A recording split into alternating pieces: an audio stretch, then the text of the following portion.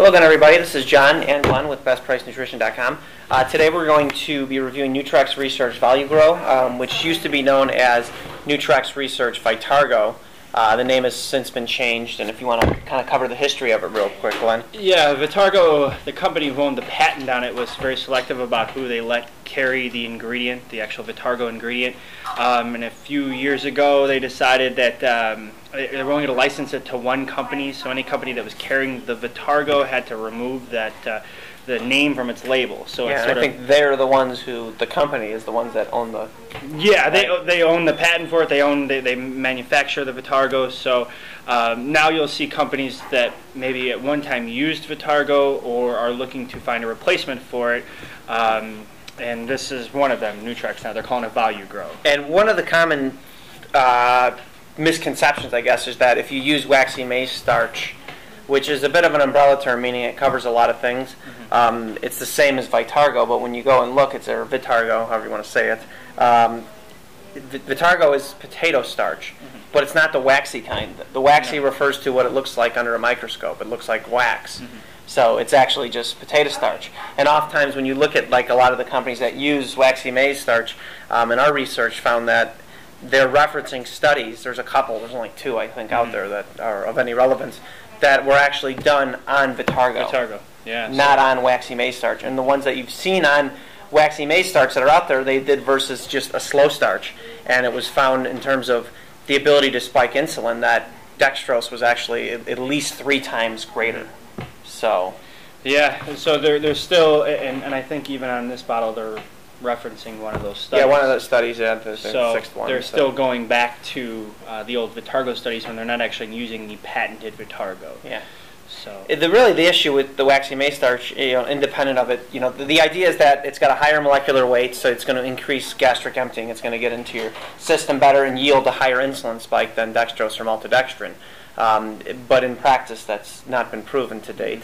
So that's one issue. Two, it costs more. Yeah. At least companies charge more for it. You could buy dextrose for a fraction of the price, and it turns out it's better. Yeah, in terms of spiking insulin. Because of that, the molecular weight, they're charging sometimes 2 or 3 times as much as just the plain old dextrose, which is shown to, like John had said, have a better result. It's a higher glycemic index, and if you try and find a glycemic index on waxy maize starch, you really can't find anything because it means so many things. Mm-hmm. It could be from barley, it could rice, be from corn. Potato, corn. I mean, in theory, it should be corn because maize meaning corn, but that's kind of what's going on there.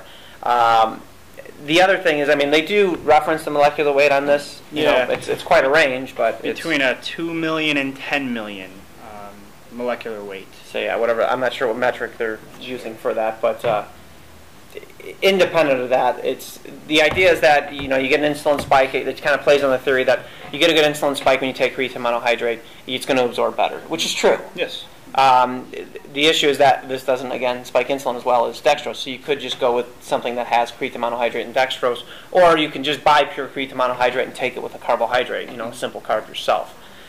That would be a good way to go too, and you'd save money in the long run.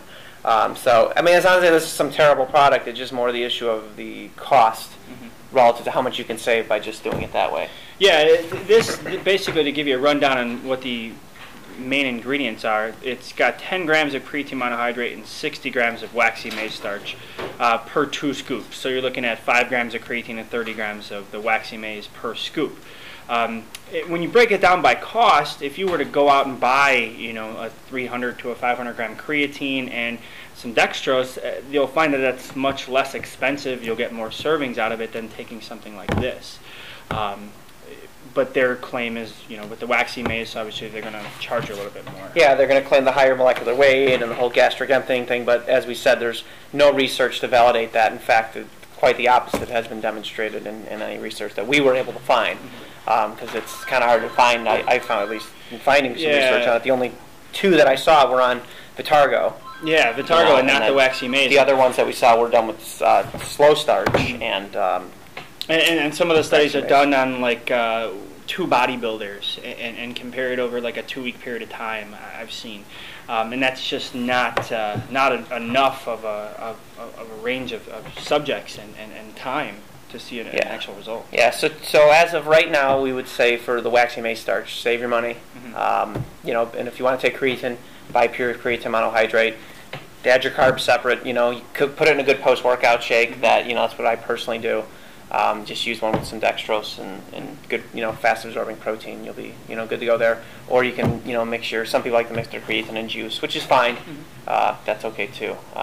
Juice is mostly going to be fructose, so it's not going to quite have the glycemic index of dextrose, but it's still going to be good and cheaper.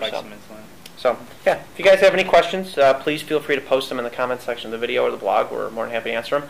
Also, you can find us at facebook.com/bestpricenutrition. Thank you.